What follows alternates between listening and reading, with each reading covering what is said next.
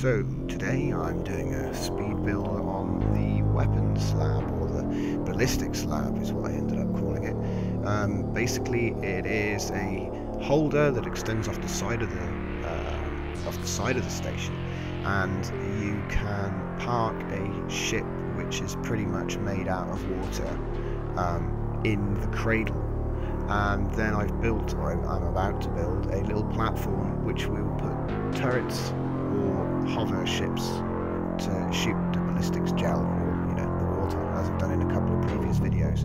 But this will be a lot more easier to test and control, so we can just shoot the gel, examine the result, and then delete the entity and spawn in a new one, lower it into place and start again, which means I can rinse and repeat it really quickly, and we can test out all kinds of different things like weapon patterns and things. That's what I want to try out. I want to see what the most efficient patterns are for penetration or for DPS and things like that, so I'm pretty sure that it'll be interesting anyway. So that's what I'm going to be doing with this. So that's the weapons platform just there. I think I decided to make some sort of like yellow and black arrow design on the wall here, so I'm just doing that. And yeah, like I say, this is to test because I want to see.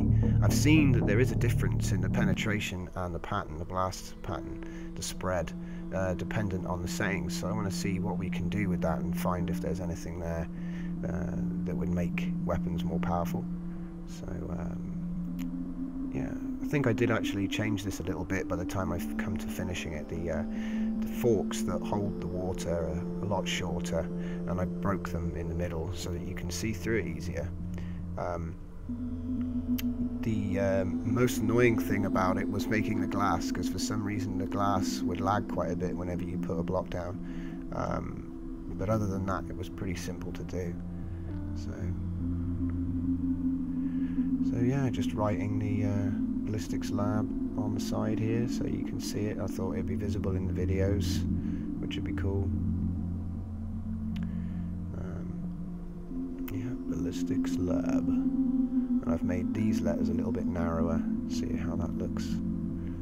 Yeah, that's alright. So right, that's the cradle, and this is where the ship's going to go. And this is the turret area. Obviously we can remove the mast or just hover above it if you've got a big ship. So that works well. I've made a little bit of a platform for people to come along and, people in cores to just come and dock on a small docking platform. Like I say, I think three of those. Yeah, was it a build block? Might have been a build block, but I might put a build block there in the end. Oh yeah, the wonders of symmetry. I forgot to turn off the symmetry, and so I ended up with a bunch of artifacts above the sign. I forgot about that. There we go. So now I'm going to be building the ship made of water. So I started off by making the outline roughly the same shape as the inside of the cradle, and then I put symmetry on and started filling it in, which is what I'm doing here. And I think I'm going to cut a lot of this out because it looks so weird, and you speed it up and it looks horrible. So I'm going to cut most of this, and we're going to skip to putting the thrusters on it, I think. There we go. So we just put a very basic power reactor on there so that it could actually move itself, and then built on enough thrust so that it could move. Literally just enough thrust that it can move. It's a great big slab of water. So stuck a camera on the front, and I think I did clad it all in blue hull eventually. Okay, so yeah, it needed a lot of thrust. As you can see, the mass is like 400. Is that right? I can't quite read it because I'm looking at a macro image when I'm doing the commentary on this.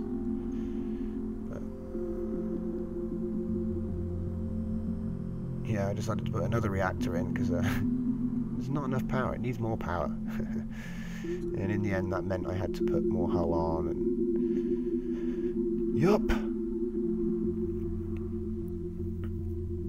So like I say, this is why I cut most of this out, because you can't really see most of it, so it's a bit like, what am I looking at? So nearly finished though. and obviously I'm going to save this into my catalog as target, because that's what it is. Yeah, that putting that last block in actually made it lose 30,000 power. I'm just going around seeing if there's anything I can do to improve it, but that's pretty much the best it's going to be. So that's good. Now we can put the hull on, make it look a little bit more ship-like. See, I wanted it to kind of look like a forklift or a tug, you know, but the engines ended up being so massive that it didn't really work out like that.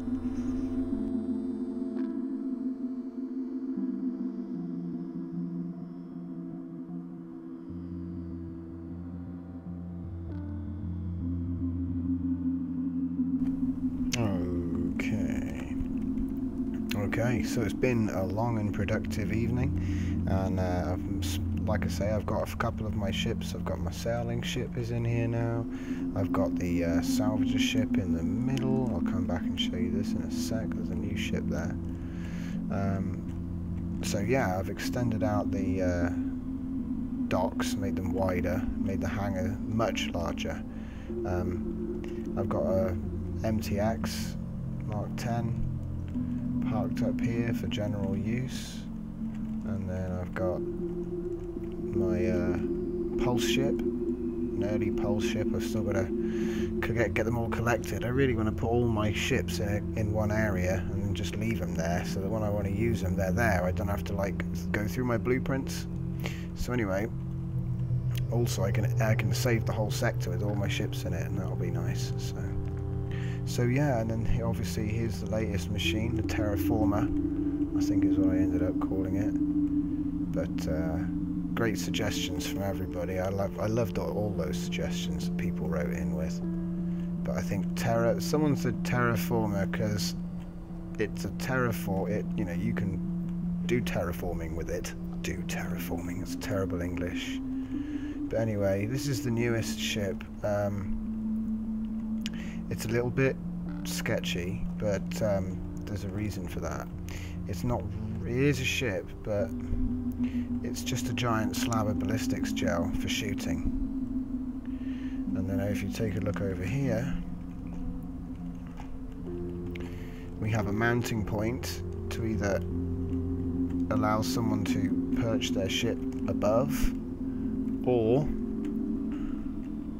to mount a turret to. So yeah, that's the ballistics lab, and I'll be doing testing with this very soon. So it'll be part of the, whenever I look at a ship, that'll be part of it. So yeah.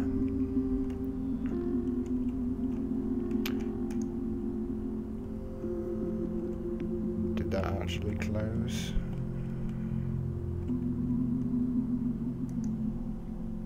There we go. New doors. People say they lag, but you know, I just like the way they open and close.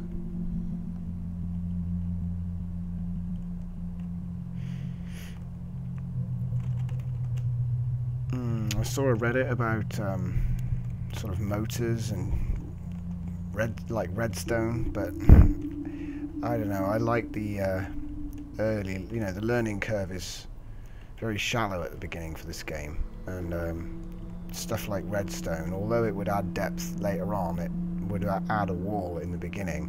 And I like how accessible Starmade is. Pretty much anyone can pick it up and play it. After a few hours, you pretty much know, you know enough to play well quickly. So, but yeah, so that was fun, and I'm going to continue on. Because obviously I made this bigger so I can build bigger ships in there. But I'm happy with that door design, that end. I've got a few guest docking areas here, the purple things. I haven't built them yet. And I'm going to be putting new rooms in, and I'm going to have an all new factory. So again, more messing with Plex doors. I probably spent so long doing those. But there you go. So yeah, thanks for watching yet again, and I will see you next time.